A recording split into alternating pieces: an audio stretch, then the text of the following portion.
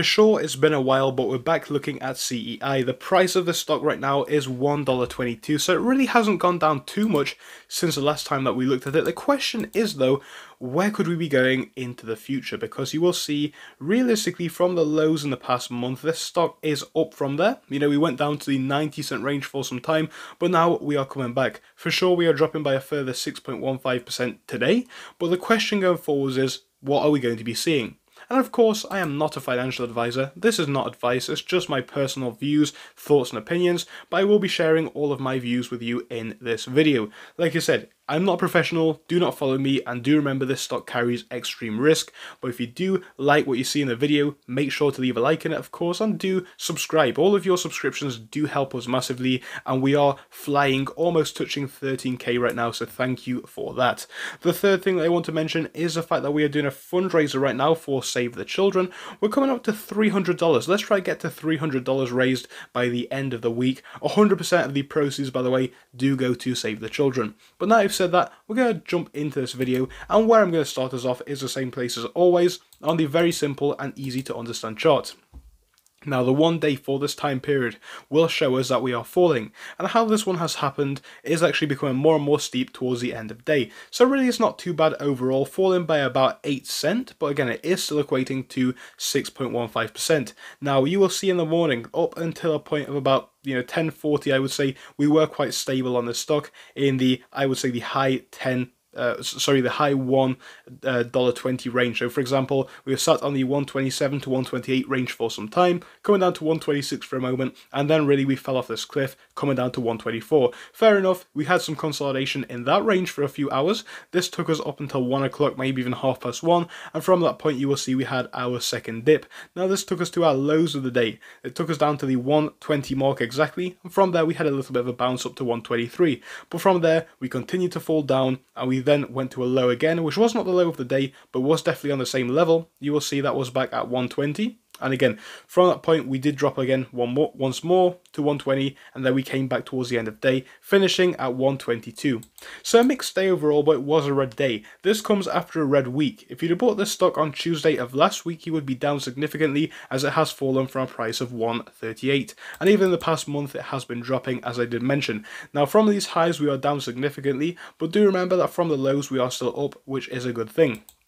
And on the 6-month chart, you will see how this stock has been moving. Yeah, we had that massive spike up, and I was very, very apprehensive about this stock, and I still am, to be honest. But I think right now we are becoming, we're getting into a more strong position as time does go on. So what I want to do now is look at the technical indicators on both the 1 day, 5 day, and also on the 1 month, and then we'll talk about where I think we could be going with this stock into the future.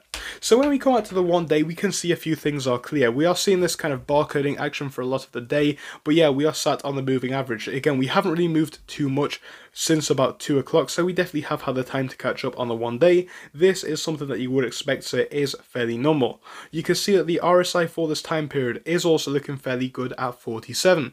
Bear in mind, 50 is neutral, so this is where we want to be as well, and I'm very happy with that. Come out to the past month and you will see the indicators are looking a bit different though. We're sat at an RSI figure of 43, which is also a little bit low, but not too bad at all, because like I said, 50 is neutral, so we're not too far from that. Now what is interesting is that the 50-day moving average is actually crossing higher than the share price, so we definitely have crossed over that, and we're coming below it right now. And the trend for the MACD, which is something that I like to look at, is still bearish, but you will see it's not as bearish as it once was, and it does look like it could be leveling out right now. So my question for the stock is, where do we go right now? Now, it is going to be a gamble either way, and of course it always has been with this stock. It always has been a relatively high risk stock, and I have said that from the beginning. But now we are definitely starting to see this one level out. My question is, are we going to see it move up in the near future? It definitely is hard to say, but a few things that I like to look at for the stock include volume, and volume figure for today was about 46.54 million. This is compared to the prior trading day at 29 million and the day before that at 58. So from Friday, our volume is up, which is very good. Ultimately, we want to see volume continue to rise into the next week, because you will remember that volume does show that people are still trading the stock. It shows that people are also continuing to buy the stock, hopefully. So we want to see that buy volume continue to rise into the stock. But I think what we are seeing right now, we've probably come into the bottom with CEI, I would like to say. Again, from where we were even before this initial jump, we're not too far off that. So I think, yes, this definitely could be the bottom, as now more people do know about this stock. My question though, like I said, is where do we go now with this stock? I will be giving you guys updates in the next couple of days, but tell me where you think this company is going. I want to hear your opinions of where the charts are going for the stock, but thank you for watching this video. I'll see you all again tomorrow.